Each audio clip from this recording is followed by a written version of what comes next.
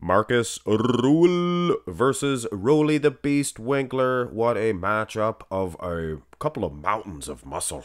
This is your fan requested Friday winning video. There's a lot of other good ones there, guys. Get this video up to, we'll say, 400 likes this week because we're a day late. Get it up to 400 likes, we'll do all of them other ones. Kai Green, Lee Haney, are you kidding me? Anyway, Markus Ruhl, he is a giant of a man. This is him in 2004. I'd like to use all 2004 pictures, but you just can't do that. There's not enough footage. So 2006 is actually, in my estimation, a better version of Ruhl, even though he got eighth, and in 2004 he got 5th, which was his highest Olympia placing. 2002, many people will say you should have used that version. Footage, it's useless, guys, from 2002 Night of Champions. So, you know, take it for what it is. This is the best Olympia versions of each, quote unquote. It's not the best placing for Ruhl. It's the 3rd place, obviously, for Roelly the Beast Winklaar. The wheelbase, calves, and probably even the quads. Markus Ruhl is a standout, and he will remain a standout for most of these shots. Arms usually go to the Beast. But I'm going to tell you right now, Markus Ruhl, he is a giant of a man. His arms are huge. Now, the midsection, I would give to the Beast. Here's the finals, I believe, for each. Markus Ruhl, it might not be, but I think it is. His midsection looks a whole lot tighter. You can actually see some abs. But Beast, Roelly the Beast Winklaar, he poured it on as far as the aesthetics is concerned. The conditioning, he was lean and mean for the finals. Look at that midsection, guys. And you know I'm a fan of aesthetics, as well as mountains of muscle. In many ways, both guys are winning this, and in their own way, they're actually dominating. They're both dominating in each way. Muscle for Markus and aesthetics for Roelly the Beast Winklaar. Go to the front lat spread. Not a good shot. Not a good pose at all for either of these two dudes. Could call this one Beauty versus Beast, but they're both beasts. And if you like this type of matchup, Superset Man. Hello, Superset Maniacs. He's doing a new series, and it's the best versions for a lot of these guys, and he just did my request. I requested Branch Warren versus Roelly the Beast Winklaar, so go check that out. But back to this one. Not a good shot for either guy. But you know what? Here's the finals for Roelly Winklaar, and we're having a little fun here, guys. This is, I think, 2000 or 99. I think 2000. No. It's 99 for Markus Ruhl. And both guys look tremendous here. Look at this. It's my Marge Simpson. Come on, homie. Off to bed and then some beer. Or no, beer, then bed. Woo, beer, bed. But yeah. All foolishness aside, guys, it's muscle, lots of, versus aesthetically pleasing front lat spread. But this is not 2006 at all for Markus. Turn to the side.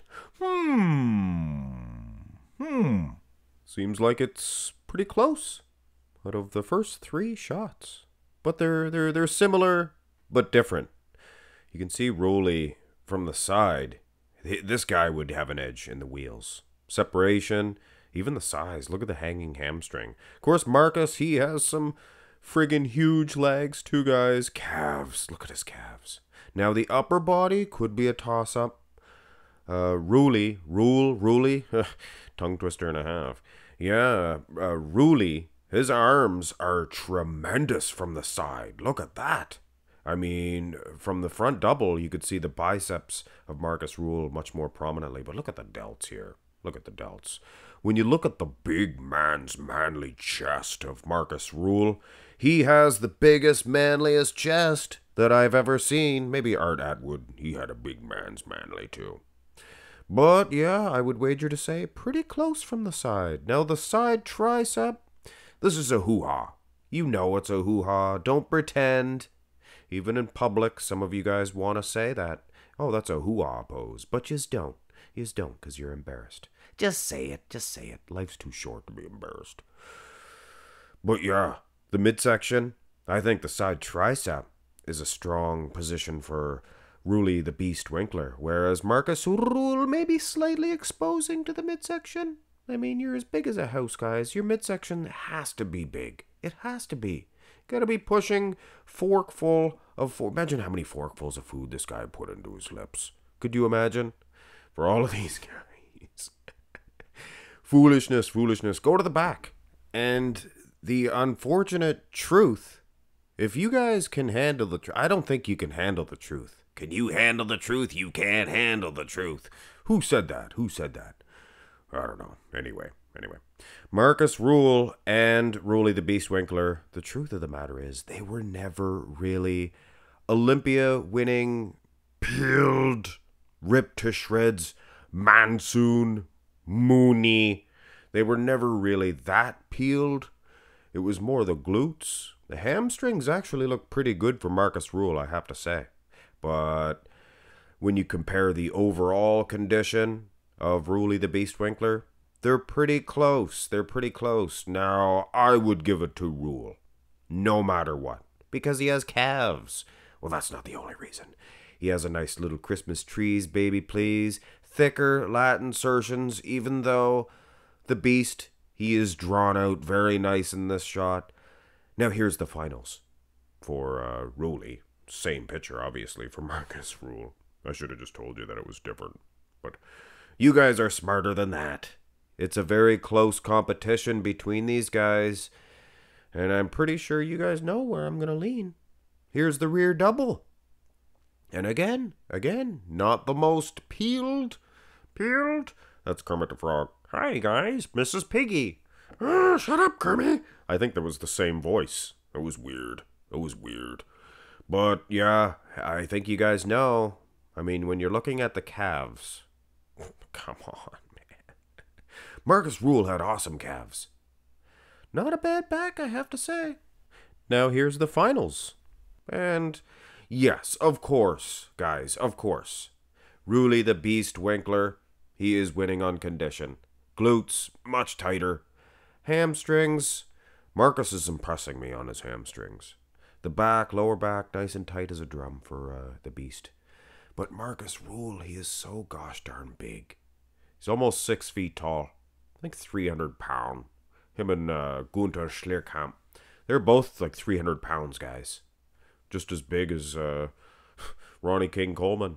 But here's the abs and thigh. Obviously the King Coleman. For you Colemanites just waiting, how dare he say that? Coleman was the best, guys. He was the king. Ring-a-ding-ding. And the abs and thigh, there's a lot of shots where I do give it to Markus just because of the overwhelming mass muscle. But the abs and thigh is not one of them because the Beast, Roelly the Beast Winklaar, Roelly Ruhl, that's funny. He looks awesome. This is one of your best abs and thighs of all time. And I'm not speaking loose. Isn't that funny? Guy named Beast has one of the best abs and thighs. Well, so I say. And the most muscular, Markus looks a little soft in the legs in this shot. Doesn't he? Yeah, see? Here's the crab position, see? And there is a definite edge. The chest. Look at the chest.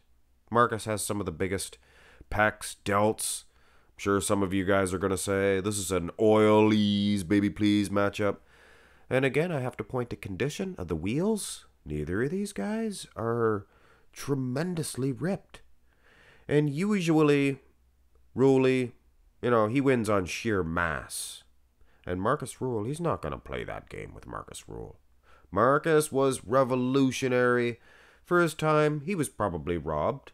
But you look at the lineups at the time, and, I mean, you had some pretty good, the X-Man, Tony Freeman, he was there, and he was huge. He was like another 300-pounder. Another 300-pound, just raw meat. So who wins the matchup? I hate to break it to you guys, but Markus Ruhl is getting an edge because he is just too big. The Beast, he's a beast. But Markus, he's a roe-beast, for goodness sakes. Let me know in the comment section below. And I don't want to hear no foolishness of Mark's Max Muscle should have used O2. It is his best version by far. This was stupid. But anyway. We don't need to use foolishness like that. This is a good matchup, guys. Get it up to 400 likes. Remember, 400. Easily done. Easily done. High threes, I'll do it. High threes. Have a great one.